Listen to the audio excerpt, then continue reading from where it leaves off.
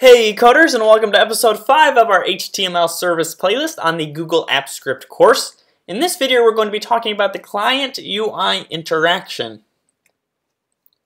So if you remember from previous playlists, if you were on a popular G Suite product such as Sheets or Docs or Forms, you could customize the UI of that product by displaying things such as pop-ups or modals or sidebars, things of that nature. And not only that, but you could also write your own client-side code, some HTML and JavaScript and CSS to display within that customized UI component. However, we have not been able to communicate that code, that client-side code, with those UI components as of yet. And that is what this video is going to solve. So the top 5 methods that we're going to cover today are google.script.host, close, editor.focus, set height, and set width. So let's jump into the code and see what we can do. Again, you wouldn't want to use the methods found off of google.script.host on a web application, only on UI components found on certain G Suite products such as Sheets or Docs or Forms. So let me show you what we have set up so far. We are displaying a modal, right? We're displaying a modal to the UI. It's going to be a modeless dialog, and it's using the interface, the user interface, off of a custom HTML client-side code that we have written right here. So let me show you that in our spreadsheet. We're just going to show the dialog now, and here it is right here. So the functionality of this modal, or the functionality of this client-side code, is we're going to insert some data.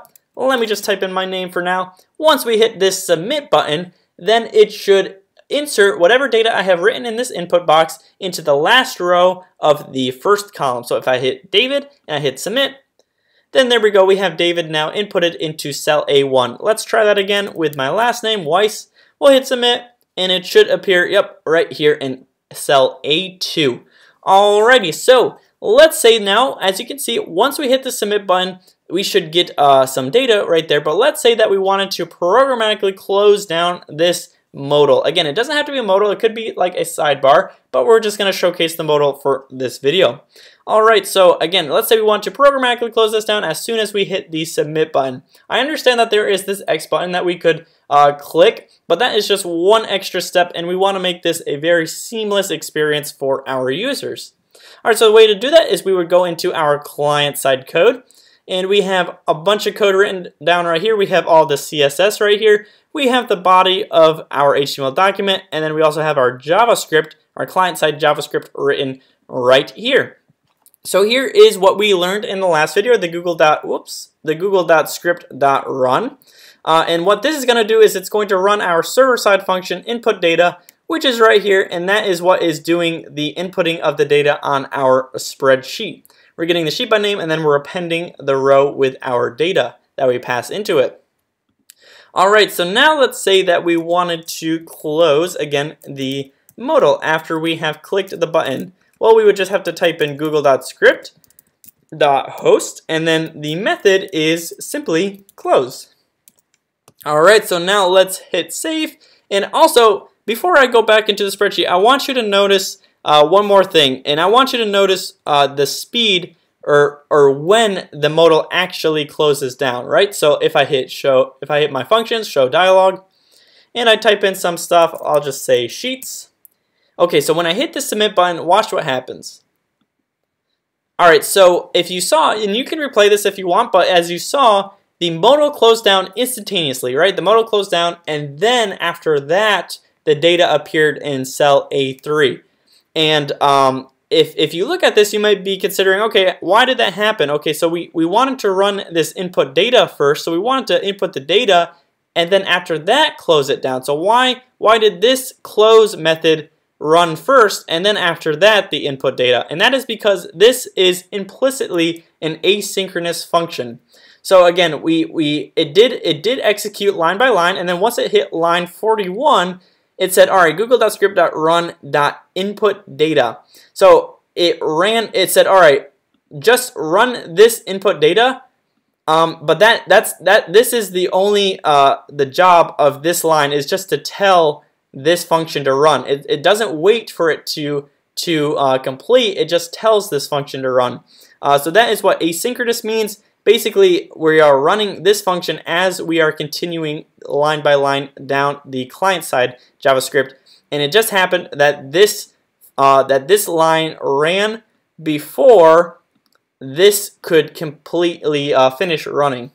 So that is why the close method, it closed down the modal before the data was inputted, because again, this was run asynchronously. So again, to run it synchronously or to have like a callback, we learned this in the last video, but let me just emphasize it again. We need to tack on the method with success handler. And let me just say something like display success. Alright, so now we can define our own function called display success. Function display success.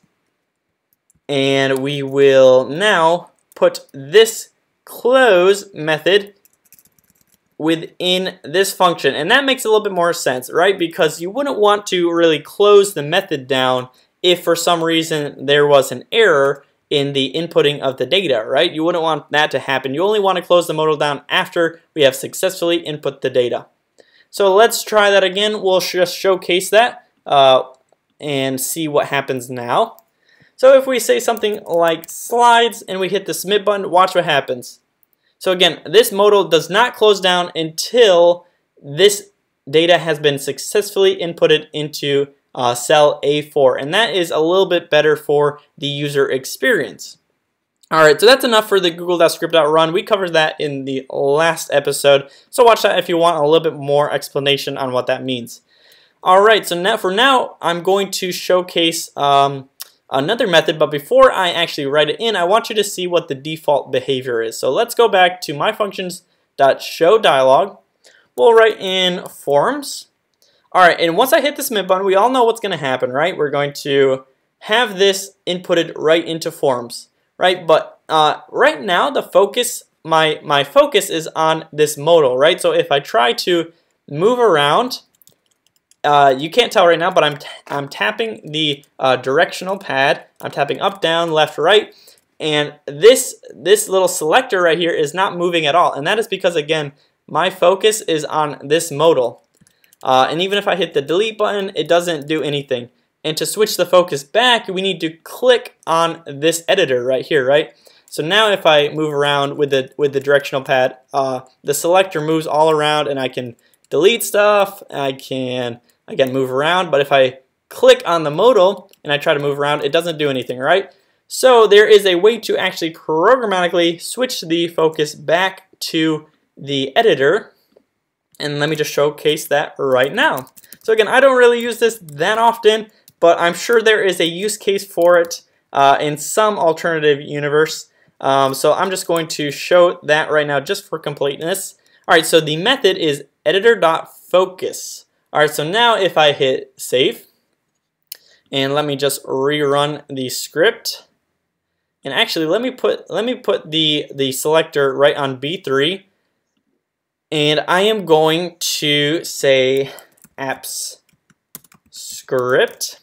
So as soon as I hit the submit button, I'm going to try to move around, and it's not going to do anything until after the data has been inputted into cell A6. So let me hit the submit button, and I'm trying to move around, but nothing happens until the data has been inputted into A6, and then now that the focus has been switched back to the editor, and I can move around as freely as I would like to.